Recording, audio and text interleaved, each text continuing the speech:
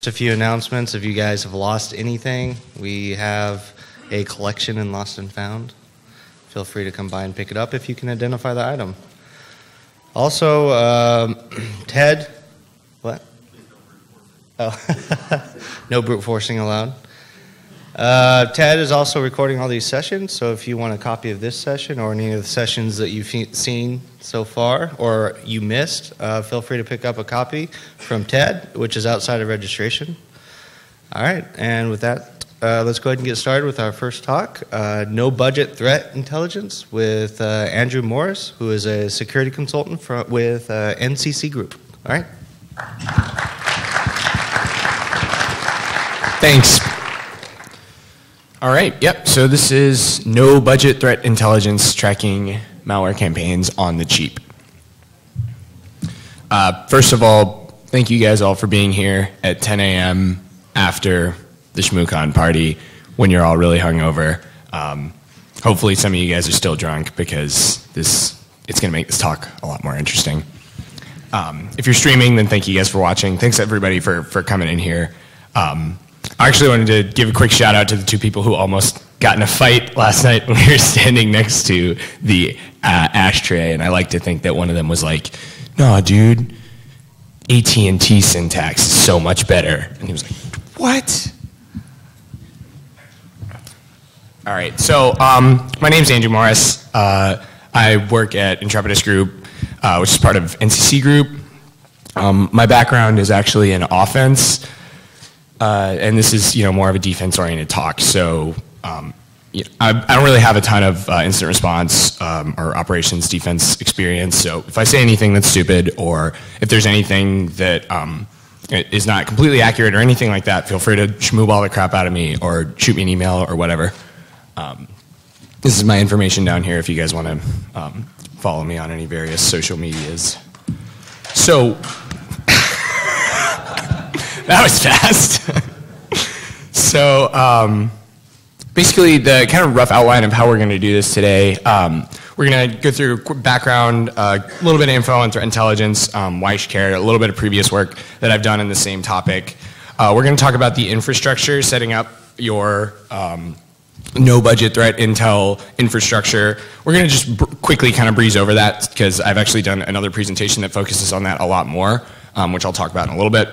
Discovery investigation, we're going to look at actually analyzing sensor data, honeypot data, securing malware samples, and doing a little bit of reverse engineering to look at the capabilities and look at some of the stuff that malware is talking to and things like that. And then we're going to talk about automation.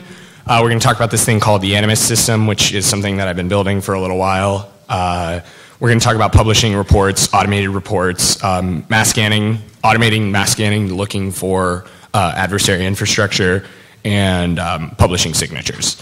And then defensive thoughts, we're going to talk about hardening machines, leveraging the data, how you can use the data that you collect, doing the stuff that we're going to talk about today, implementing firewall rules, sharing IOCs, and stuff like that. And then we're going to talk about roadmap for the future, some of the stuff I want to look at doing, how I want to grow some of the work that I've done in this space. So go ahead and start off the background. We're going to have a quick threat intelligence primer, set up cheap honeypots. We're going to examine attacks being executed on the internet. We're going to manage and aggregate data. We're going to locate malware artifacts. We're going to emulate the malware traffic. We're going to track DDoS targets. We're going to automate C2 discovery, and we're going to report some data. So, threat intelligence. What is threat intelligence? If you just break down the word, short word, threat refers to bad guys, and intelligence refers to predicting the future. So threat intelligence refers to studying bad guys to predict what they are going to do, usually to defend yourself, but not always. Conventional threat intelligence, a lot of the vendors who actually do this and aren't just random assholes giving presentations about it, they kind of study bad guys to develop IOCs, which are indicators of compromise, right? And IOCs can take a bunch of different forms. Basically, an IOC can go anywhere from like the MD5 of a file that is known bad, that's an indicator of compromise, or it could be a URL, it could be an IP address, it could be a domain name, it could be a registry key, ton of different forms that an IOC can take. A lot of these threat intelligence vendors, people who provide this stuff, they're going to deploy agents on endpoints of their customer networks. It's kind of like AV. Like they're going to have sensors that are going to sit on desktops that are going to basically flag on anomalous behavior, like seeing an indicator or something like that. And once is bad, right? You get one flag, one thing that shoots off. It's like, okay, that's bad. It's not that bad. But if you get two or more across the enterprise, then that's what they're going to say is like, oh, this is like, really bad. It might be an APT or, whatever. And that's how it usually functions. And threat intelligence vendors do a lot more than that also. I mean, they, do a lot of big write-ups and reports and talking about tactics and procedures and all this other stuff. So, but why? What's the difference between that? I mean, antivirus, as they would say, is so 2005. It's dead. Everyone keeps saying that. Antivirus is dead. It's really, really easy. It's checking for a file, checking for the checksum of a file, and you can just change one byte in that, and it's going to change the checksum completely. So modifying binaries, it's really easy for bad guys to do. So AV is super dead. Threat intelligence is so 2015, right? It's really hard to change infrastructure. I mean, it's not really hard. It's hard to change your infrastructure a lot, and then it's really, really hard to change your tactics as a bad guy. I mean, if the products and if the people are actually looking at the tactics that you're using as a bad guy, you can't just change the way you operate in order to get around defenders anymore, or at least you're forcing people to. Today, the bad guys, the actual adversaries that I'm going to talk about, are bad guys that target the open internet. They just target everything that they can possibly see, because I don't do incident response. This was kind of the network that I had to work with. The bad guys we're going to be talking about are not terribly smart. They're not advanced. There's a lot of them, and they compromise a lot of machines. As it turns out, you don't actually have to be super advanced to compromise lots of machines on the internet. And they use really, really lame stuff like SSH default creds, JMX console, like open JMX consoles, shell shock, MS-067 facing the internet, whatever. We're not talking about these people. We're talking about these people. So it's a spray and pray, basically. It's like Modern Warfare 2. It's the numbers game, try to pop as many boxes as humanly possible. Miss 99.9% of the time. So again, the TLDR of infrastructure. We're going to talk about honeypots briefly, right? So raise your hand if you know what a honeypot is.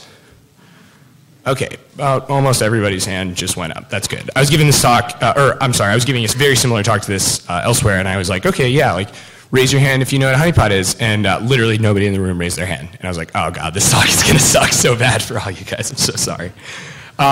So yeah, in case you aren't aware, a honeypot is a box that serves no business, it's a machine or a service that serves no business purpose whatsoever. Its only job is to attract the attention of bad guys, right? So in terms of infrastructure, like I said, we're going to kind of breeze over this a little bit because I have another presentation that talks about this a lot more in depth.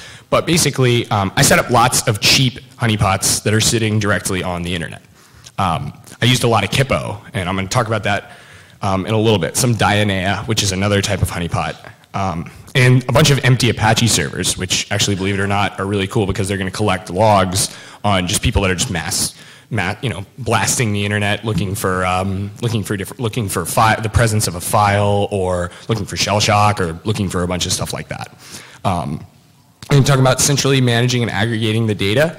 Something that I use is called MHN, which is Managed Honey Network. I'm sorry?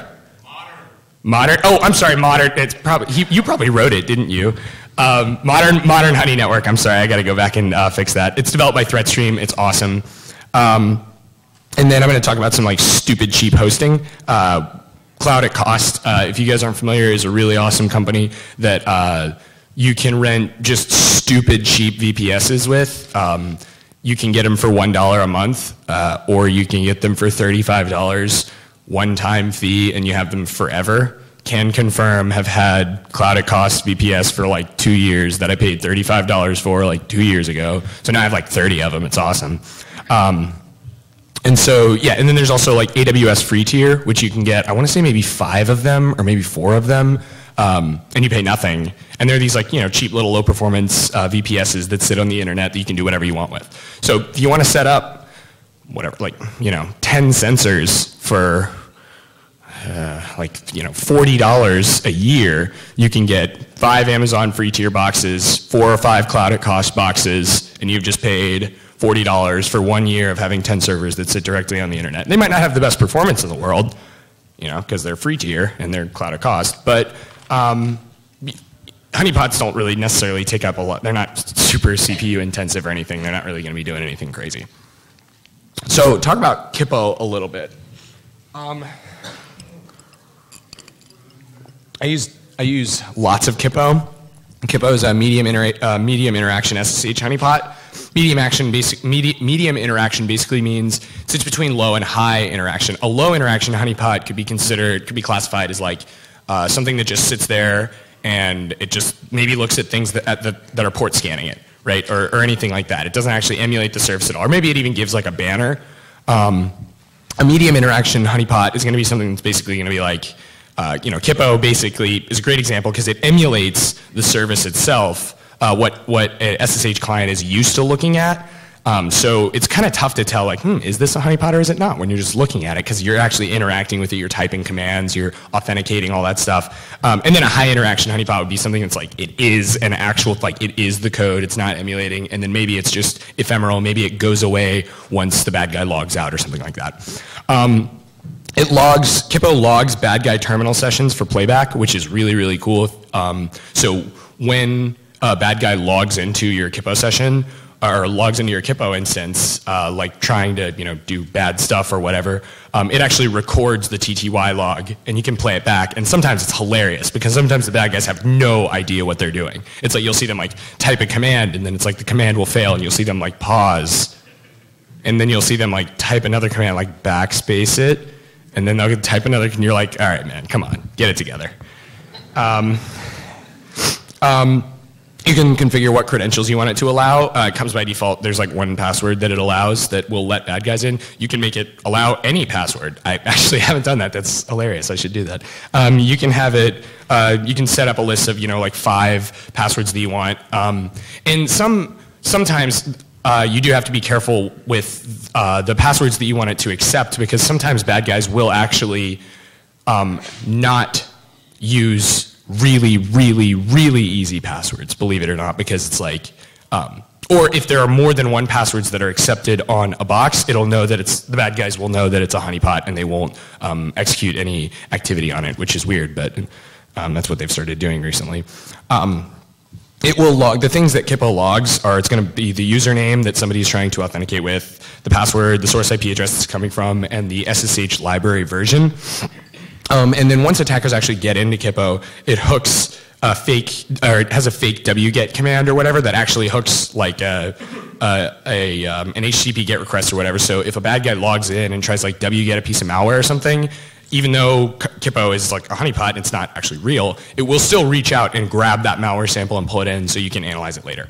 Unrelated, I actually wrote a Metasploit module which identifies Kippo instances externally, and I don't think this has been fixed yet. So you can still identify, which is funny because like that's something that bad guys should do, but they don't. And basically, it's probably going to be fixed here pretty soon. But anyways, so I did some no-budget illustrations in MS Paint. This is because I don't have Photoshop, and I kind of wanted to stick with the theme. So this is your machine talking to a honeypot. This is you managing a honeypot, and then bad guys going to be attacking the honeypot.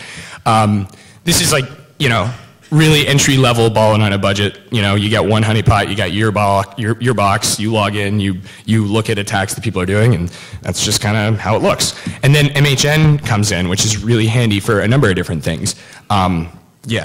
Managed, it's modern. That's wrong, sorry. Developed by ThreatStream. The developer is awesome for answering all my dumbass questions. It's open source-ish. It's actually open source. You can still download it and implement it, but it's a little bit different. They have a pay model. It allows you to deploy honeypots really easily. It's got like deployment scripts that you can just paste into your box when you're configuring them, and it sets everything up. It's super duper easy, and it'll configure it in like 5 or 10 minutes. It aggregates the data for you in a Nimacine, whatever, database that sits on top of MongoDB. So if you have 10 honeypots that are all configured to use HP feeds and talk to an MHN instance, then it'll aggregate everything together, and you can query it kind of centrally, which is awesome. The API is awesome for it. It's not documented currently, so you have to like literally read through the Python code, or in my case, just email the developer until he emails you back, which he does. He's getting sick of it, but he does. And yeah, name assign is awesome. It's something that somebody else wrote that basically sits in between. It expects HP feeds data, and it writes it to MongoDB. It's really cool. It looks like this. I took this like an hour ago. So usually those little flags there are, those little question marks are actually the country's flag of the originating of where the IP address is originating from, what country. In this case, I'm getting hit a lot by this group in Hong Kong, but for some reason, the geo data doesn't report that it's in Hong Kong, but it is in Hong Kong. These people are crazy. They'll hit you with 200,000 attempts per day. It's actually nuts. A couple of gotchas about MHN. I really recommend that you update the deploy scripts so they have more stuff, like include your own SSH public key or a SSH public key for it to trust. So update the host name, have it install packages. Like you can update all this stuff in the deployment scripts, which I didn't realize for a long time. MHN pulls threat stream forks of popular GitHub repos by default. So if you want to use MHN to deploy a Kippo instance onto a box, then it will pull from the threat stream fork of Kippo instead. So you can consider forking your own repos. I've actually just done this recently, so I can update Kippo and I can update the version that it pulls, and I can add my own stuff, and I don't have to worry about doing it after the fact. And then also some other things. I try to make a habit of maintaining a safe list, like a white list, that if I'm testing my honeypots or whatever, and I don't want my good my benign data to contaminate otherwise like 100% attacker data, maintain like a safe list of like the IP addresses that you're coming from or whatever, so that you can grep-fee that later or suck that out of the database or just whatever. So after implementing MHN and some other stuff, my no budget threat intel stuff is kind of more blown up to look a little bit more like this. We've got untrusted honeypot. Yeah, we've got more no budget architecture diagrams right now. Didn't use Visio because I got no budget. I used MS Paint. We've got untrusted honeypots that are sitting out there on the internet. They're all centrally talking back to a semi-trusted MHN instance, which it's semi-trusted in that I still don't have anything that's on there. It's like, you think of it like a DMZ almost. And then behind that, I have my trusted machine, which connects to that. And I do actually trust the machine on the bottom. It's configured with a password that I actually use and things like that. And then my machine connects to the trusted machine. Everything sucks logs over. So you can assume that like if a honeypot just blows up or gets completely compromised, doesn't matter. Like you don't trust any data on it. You're not losing anything, and so on and so forth. If this kind of stuff is interesting to you, just the infrastructure itself, see the Ballin' on a Budget talk that I did at B-Sides Charleston. So we're going to talk about discovery and investigation.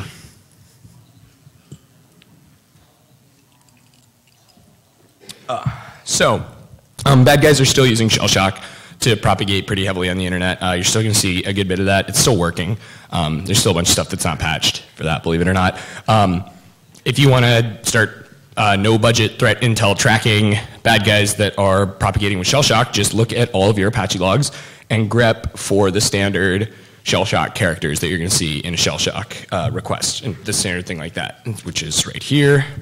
And then, so I discovered a couple of groups that are still propagating with shell shock, with a lot of bots that they're using. One group in Russia, one group in the Netherlands. But mostly the stuff that I look at is SSH because it's super duper duper common on the internet. There's a lot of SSH that's facing the internet. There's a lot of SSH that's configured poorly. A lot of really bad credentials that are being used, and so it's obvious. It's a number one kind of choice for bad guys to use. Bad guys try lots and lots and lots and lots of passwords on the internet. There's a group in Hong Kong, I was actually just talking about them earlier, that I've seen over 100,000 authentication attempts per box per day from them. So they'll literally just sit there and just try to authenticate with, like everything, whatever. And then this is the range that they're coming from. If you ever feel like checking your SSH logs or anything like that, I guarantee you 100% you're going to have authentication attempts from them. And the thing is, like, you'll look at the passwords that they try, and like, yeah, they do like password 1, and they do, password 1, capital P. They do that stuff, right? But they actually try like some really, really, really advanced, crazy passwords that I'm pretty sure have come from password dumps from elsewhere, or they just are actually banking on doing brute force attacks that are like real, actual brute force attacks. Like, they're just going to keep on doing it forever. Usually the stuff behind the SSH people is just automated scripts. You don't really see actual operators too often log into Kippo instances. It's usually like something will log in, run an automated uname-a, wget a piece of malware based on the output of that, and then it'll execute it or whatever. But you do still get actual operators that, because obviously that's not going to work. And so then sometimes you'll see an actual person, a human being that logs in and actually checks like, oh, what's going on here? I've gotten a lot of really, really cool SSH data. So this is, it's a numbering of, this is the passwords that people actually have been trying. I've seen 24,000 instances of people trying root as the password and so on and so forth. There's a bunch of SSH library versions that people use as well. The most common is SSH-2.0 PuTTY. That's kind of a weird statistic here just because that is actually just what the Hong Kong group that I've been talking about uses. It's not actual PuTTY, it's just whatever the brute forcer that they wrote, they configured it to use that as the banner. You can think of it kind of like a user agent. But the funny thing about this is, or a funny thing is, like, you'll see the names of hacking tools in the library versions. It'll be like SSH-2.0 _ Medusa, and you're like, that's definitely not a regular remote administration tool. A couple of SSH gotchas. So bad guys love using SFTP, and Kippo doesn't include SFTP by default. So if they try to negotiate an SFTP session or whatever, it's going to fail by default, but some guy who's a lot smarter than me wrote an SFTP patch. So you can incorporate that into your honeypots, and you will get so much more malware when you do that. A lot of people log in to do wget, but bad guys are going to want to just do it in line with SFTP. So I actually forked over a version of Kippo. I added an SFTP patch, an option to disable this weird fake jail that Kippo does, which I hate. I added some more default creds, and I got rid of the port 80 wget limitation that Kippo has by default. And the reason the developer put a limitation on Kippo was because he didn't want people using Kippo instances as port scanners, but like, I don't care. I'd rather get more malware. You're going to see a lot of this when you start doing this. You're going to see a ton of these like HFS web servers when you start looking at attacks like this.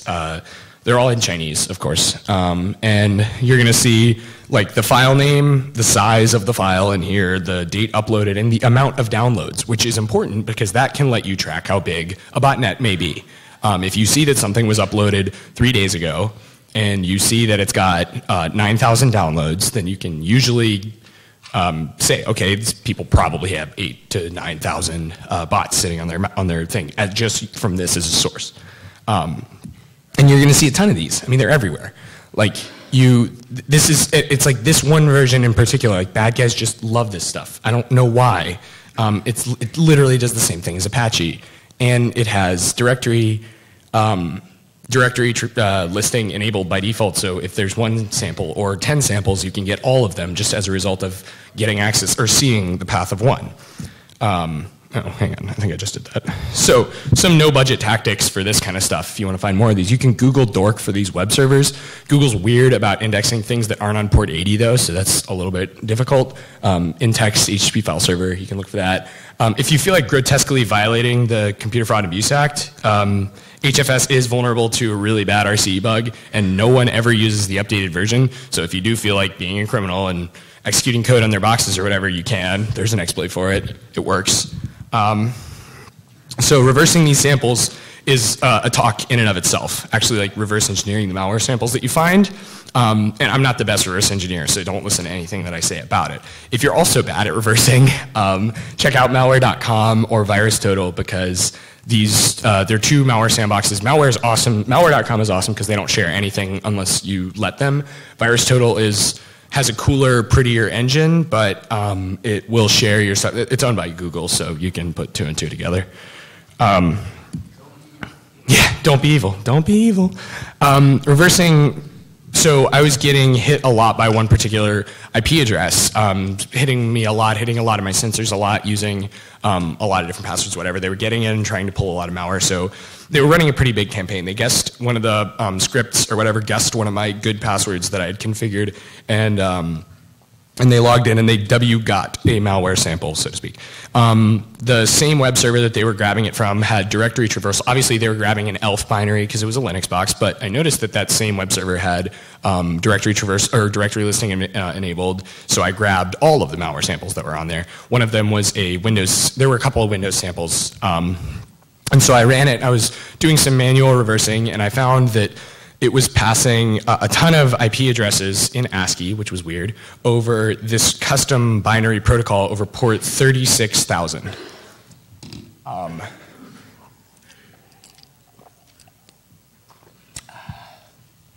So these IP addresses that were being passed from the C2, it was reaching out. I was executing malware on the machine that I was analyzing it on.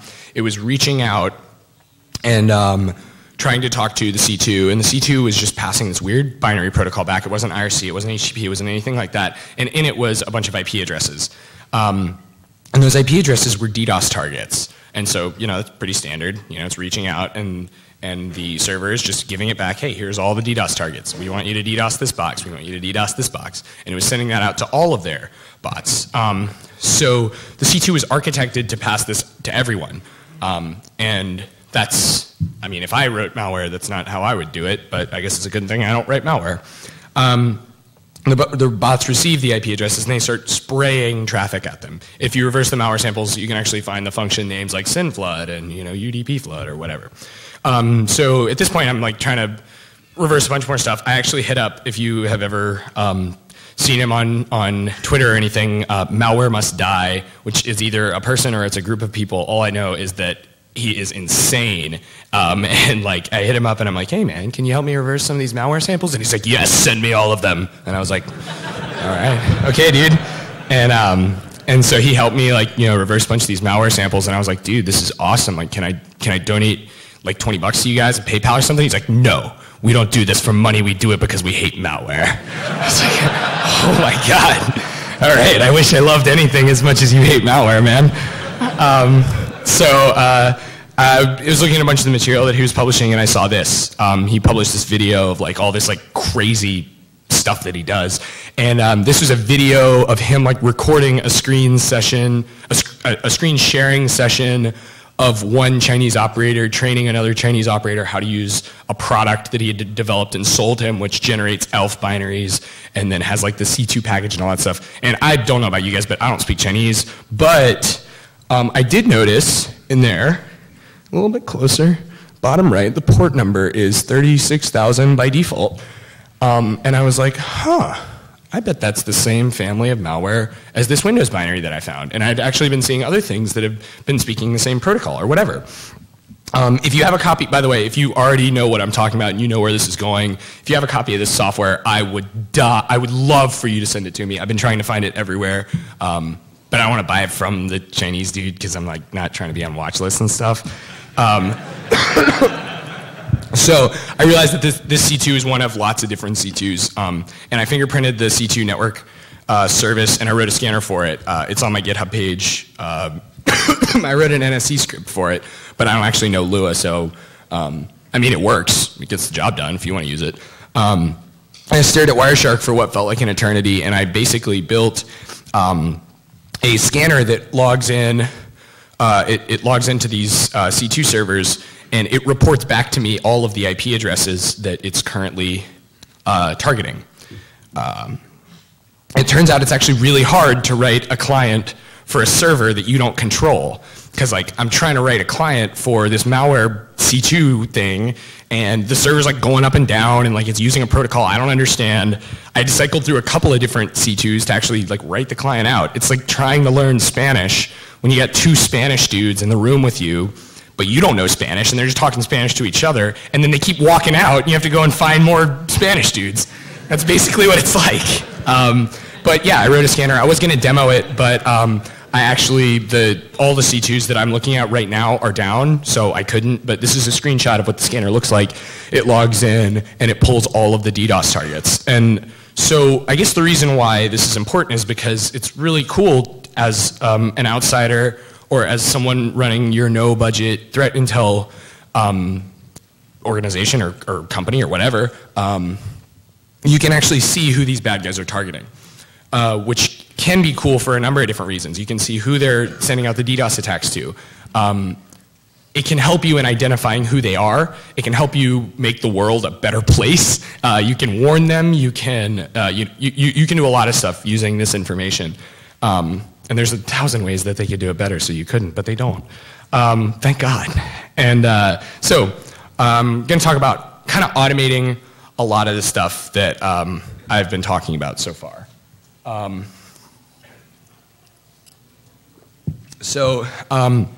building this thing called Animus, and it's kind of an automated threat reporting system. That's a fancy word for a bunch of like cron jobs that sit on top of shell scripts and parse data and stuff like that. But I'm building this thing, and it's basically taking the sources of all of my data, it's aggregating it in a certain way, and it's publishing it out for everyone to look at for free. And this is the GitHub page. I literally just put this up yesterday. I've got a lot of data. It was on like a development branch or whatever on my GitHub. And so I changed it to an actual like an organization GitHub page as opposed to like mine. You can find it at github.com/animus project. Currently, I'm only publishing SSH threat reports because that's the only one that I'm doing really well so far. I'm building it out to try to do a bunch of other stuff, which I'll talk about in a little bit. Currently, it only includes the following information. You've got the attacker IP addresses, which I've got a shitload of, credentials that are being attempted, which is actually pretty cool. If you're an operator, if you work in offense, I've got some pretty sweet word lists that you can use. I mean, they're great for like password cracking. They're awesome because they're tried and true by these bad guys. They're using these passwords for a reason. They're using these passwords because they work. So if you're in offense as well, take the word lists from the passwords that I've looked at, take the user lists, and use those for what you're doing, maybe. And then the SSH library versions that are used, it's not really useful from a defense perspective, but it's kind of cool data. The Animus threat reports that I'm building look like this. This is the daily report generated by the Animus system on January 17th. Yeah, so this one was like yesterday. And so we've got, yesterday we had 250,000 attacks. These are the top 10 attacker IP addresses that we saw today. And then further down, it's going to talk about like we saw these passwords being used. We saw a trend of increased more by this much, whatever. This is, I've got data going back to October now at this point. And I've got, at this point, I think I have 5,500 unique attacker IP addresses that I've collected since October. And the number actually increases, I don't want to say exponentially, but the number has been increasing. It's been going up pretty fast, both between attackers like discovering my infrastructure and attacking it more, and them scaling up their attacks. I have seen stuff increase in the last couple of months.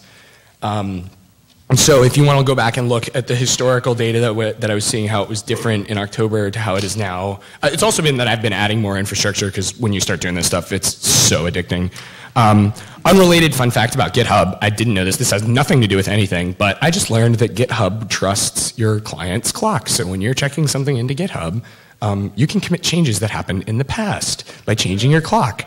I didn't know that, but that was really cool because I was trying to figure out like how do I get my reporting engine to go through and publish my reports for data that happened yesterday and the day before and the day before. So I wrote this like for loop that basically changed my system's clock by 1 day backwards, and then it grepped the logs for that date, and then it published it. But then I was expecting to see like GitHub, GitHub has those like little blocks of like how often you commit code or whatever. I was expecting to see one like really, really dark green block from like 100 commits or whatever, but it actually like went back and committed these all throughout like October, and I'm like, oh, the more you know. So anyways, fun fact. Yeah, I know. Developers are definitely going to exploit that. Yeah, man, no, I already did it. I don't know what you're saying. Code was done last week. Sorry. So anyways, the Animus system that I wrote is it's constantly mass scanning the internet to locate these Chulang C2s that I was talking about before. Once a C2's been located, it will connect to it and it'll start logging the DDoS targets that it's looking at. So as they put their infrastructure up, it's going to find it and it's going to connect to it. There's a really easy way to get around that. I'm not even going to say it because I'm afraid they're going to find it, but it has to do with like default port numbers. I published a alpha NSE script for looking at Chulang C2s. So if you have some boxes that you're already looking at, you can incorporate this into your Nmap and you can look at stuff like this. I built this thing called ThreatBot, which is actually like, he has a GitHub page, whatever. It has a GitHub page. I'm kind of attached, so I call him he. Don't judge me. You can tweet to ThreatBot on Twitter with one or more IP addresses, and he'll tweet back at you if that IP address, well, he'll tweet back at you no matter what, but if that IP address has ever conducted any attacks that I've seen, it'll tweet back with you with a little quick report. It'll say, hey, we've seen this many attacks from that IP address. We started seeing attacks on this day. The most recent attack we've seen is this day. Right now, ThreatBot is only hooked up to like my last like 2 weeks of data, so it's not a ton of stuff. You can tweet at him and like you can check if it's like a big attacker, then he'll report back to you, and you may be able to see something. I have like 6 months of data that I haven't incorporated into the same database that he's looking at. I need help with that. I need to find somebody who knows MongoDB and Nymacine better than me. If you fit this description, then please hit me up because I suck at that kind of stuff. He also tweets daily statistics of how many attacks we've seen and the IP address of today's top attacker. So if you're interested in that kind of crap, you can follow him on Twitter or whatever. This is what the reports look like. That's HK-47 from Star Wars Knights of the Old Republic, if you're as nerdy as I am. And then you can tweet at him, and he'll tweet you back. I actually built like a kind of a cool regular expression thing for IP addresses. You can tweet at him with like 5 IP addresses, or you can write like gibberish and then IP addresses, and he'll filter it out, and he'll do the queries and all that stuff. So that's kind of cool. So a couple defensive strategies. It's basically standard threat intelligence stuff, like whatever you want to do with the data. I mean, you can check for connections to, or you can block known C2s, which is a pretty standard thing. Flag connections to known malicious subnets, same thing. Look for connections to malware distribution web servers, like those HFS boxes that I was talking about before. You should never talk to those under any circumstance. So, if something is talking to one of those, it's probably bad. You probably got to compromise.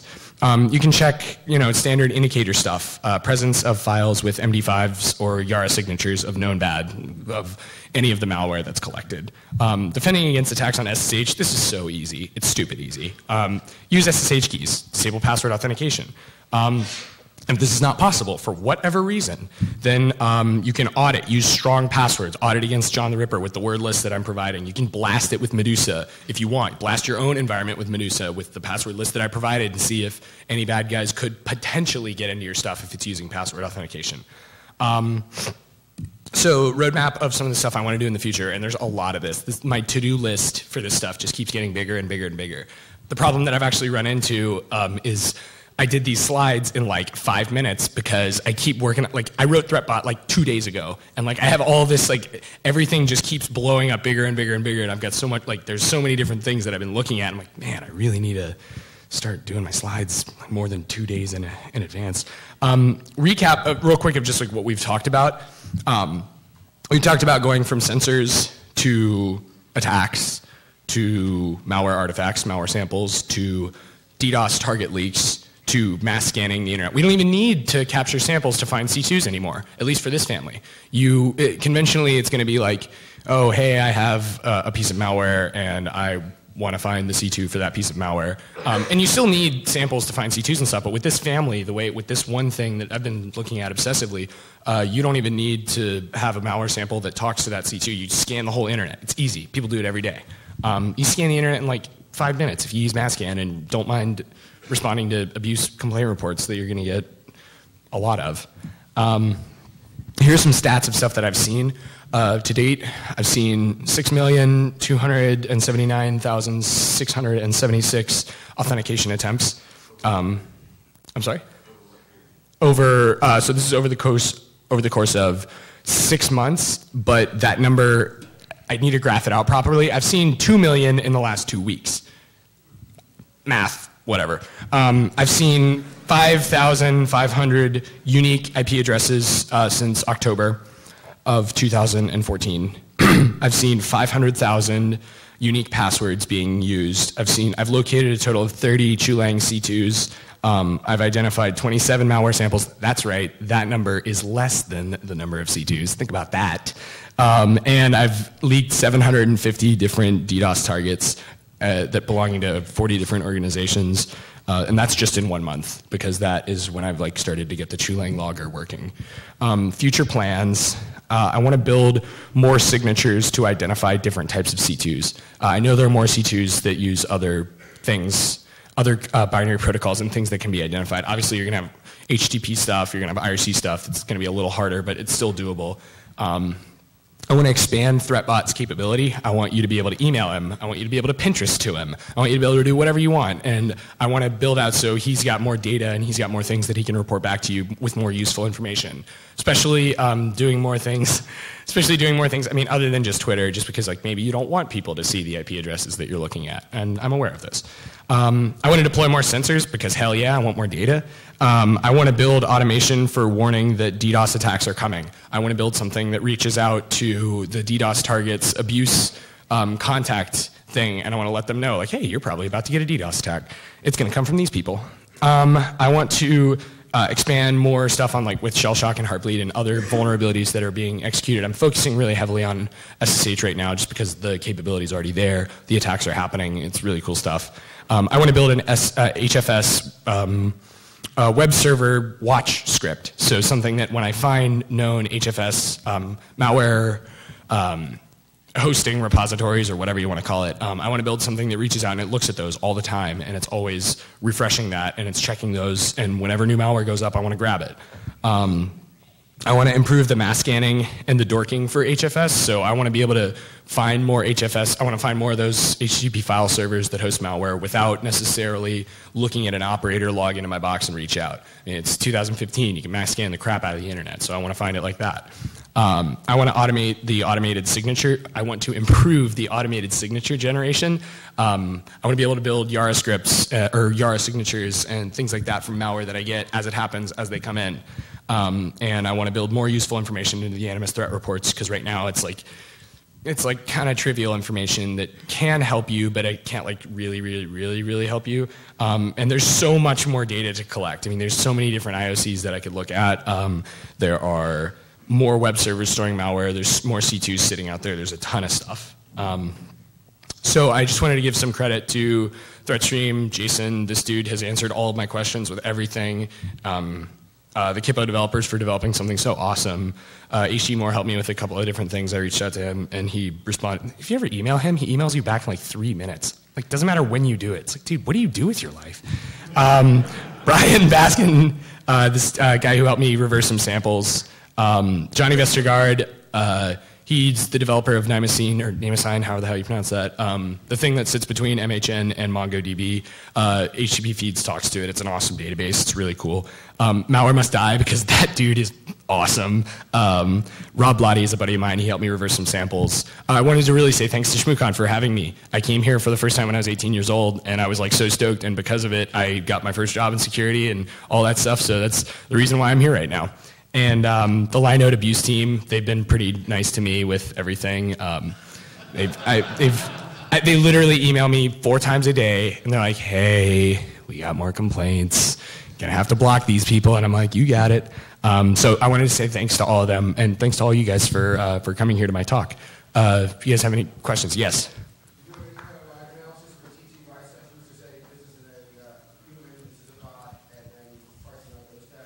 The question is, do I do any log analysis on TTY logs to identify if this is a human or if this is a bot? No, that's a really good idea. No, I don't. That's a good idea. I'll look at doing something like that. Yes, question? The question is, can I share some of the dates for the targets? Oh, the names of the targets? No, I'm not going to do that. Sorry. But it's a good question. Any other questions? I'm having, oh, yes, right there. IPv6 yet? Any, IPv6? I don't have that capability quite yet. That's on the to-do list. Thank you, though. I mean, but really, like, what are you going to do? Like, yeah, you're not going to mask IPv6. I don't know. But that's a good question. I should look at doing something like that. Yes? What are you doing with regards to the source IPs that are attacking? Are you doing any verifications to verify it is a compromised bot, that it's a known good site? The question is, what am I doing with the source IP addresses that are coming in? Am I doing any verification to see if the things that are coming in or not are compromised or anything like that? No, I'm not doing anything like that. Sometimes I know somebody else who runs a project where he'll actually just turn right back around and he'll nmap the box and he'll look for like a web server and stuff, and he's had good results doing that. And that's something that you can do that I could do. I just haven't implemented it yet. This is all still pretty half-baked stuff that I'm still working with. Any other questions? Okay, good, awesome. Thank you guys so much for coming. My name's Andrew.